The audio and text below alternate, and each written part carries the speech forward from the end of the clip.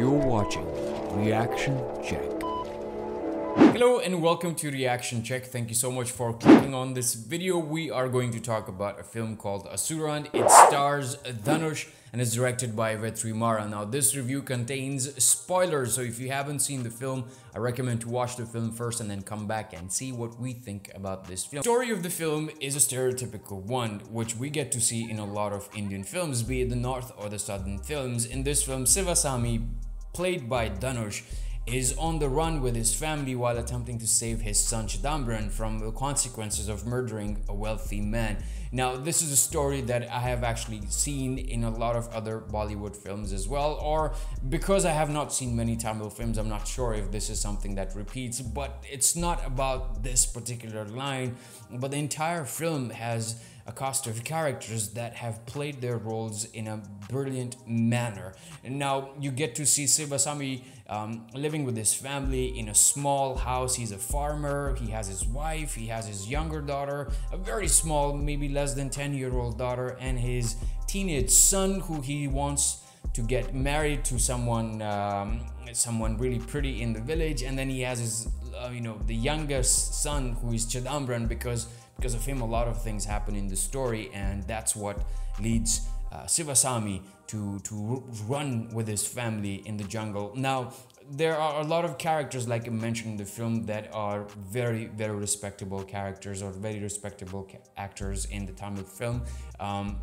But one thing you get to understand is this: once the movie starts, the first frame, the background music, and the kind of shots that lead to that particular scene is amazing. I was mind blown by the fact that this film, although made in the Southern film industry, I have not seen many films. I may be wrong about this. There are a lot of great films that I've recently watched in 2020. Since the beginning of this year, I've been watching a lot of films, including the Tamil films. Now this film stood out the most, mostly because the way it was shot, the way the story was, or the way the script was written, and all the characters in this film are mind-blowing. And one thing you need to understand when you watch a film, I mean, that is something that we all need to know before watching the film, is what do those characters that we are in the movie for go through? Do they change? Do they bring us something? Do they educate us on certain things? And in this film, you get to see the characters doing that very, very frequently, and the entire story revolves around this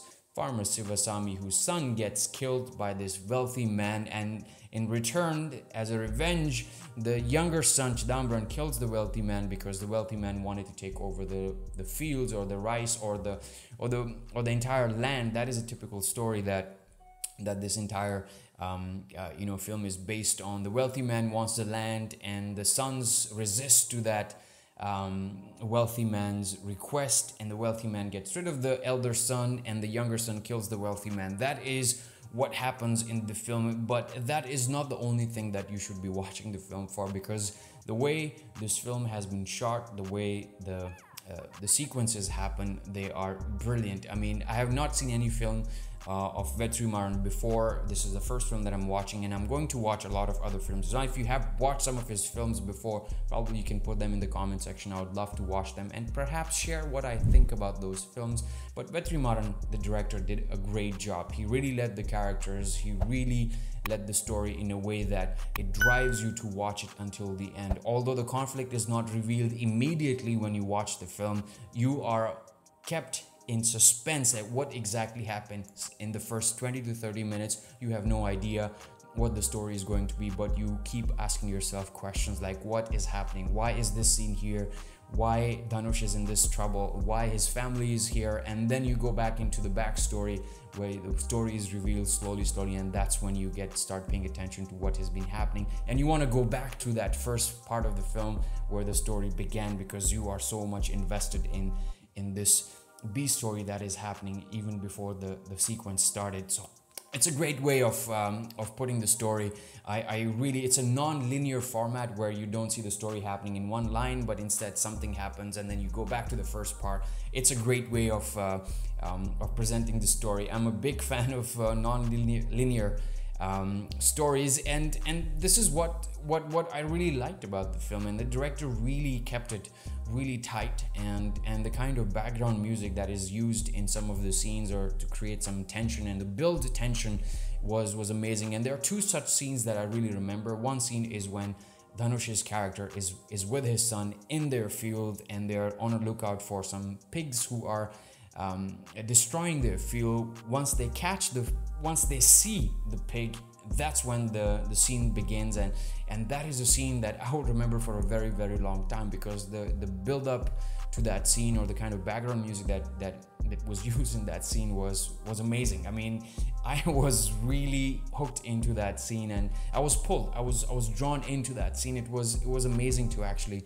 watch something like that. Another scene is when that happens towards the middle of the movie, the center of the film, or center of the story, when Dhanush's character is on the run with his son Chidambaran, who has actually murdered the wealthy man, and the wealthy man's gang is looking for them, and they end up meeting each other in some sort of a desert or some sort of a jungle, which is very dry. And that's when the character of Sivasami comes out, and that is the character that we have not yet seen. That happens right in the center of the film, and you're like, okay, why is he reacting this way? What exactly is the backstory? And right after that scene, you get to see the backstory of Dhanush's character, which is a flashback of who he was and why he is in this place, and why does he always avoid these conflicts. Now, that is a story that you need to watch and need to understand, and I think that is something I appreciate about good stories and good script writing, good characterization, where you're not sure why this character behaves in a certain way, and not much attention is paid to these aspects of the film when it comes to characterization or building the character or character arc, where you see the character moving from one phase of his life into the other phase, but we are not sure why that happened. But in this film, attention to detail or attention to characters is awesome, and I really liked it, because I was invested. I invested my time into this film, and it really gave me back something in return, which was amazing to actually see. Now, there's a lot that happened in the movie. I will not give you a lot of spoilers, but what I thought about the film, what my verdict is, it felt really good.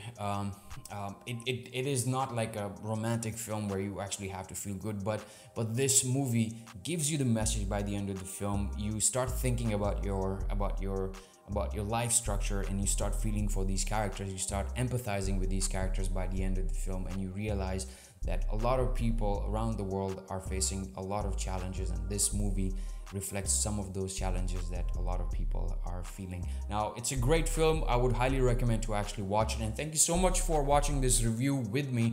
And if there is more that you actually want to recommend or watch with me, probably you can put it in the comment section, or let me know what you thought of this review. Give it a thumbs up if you liked it. Subscribe. Do not forget to subscribe to this channel. Until next review, take very good care of yourself. Adios.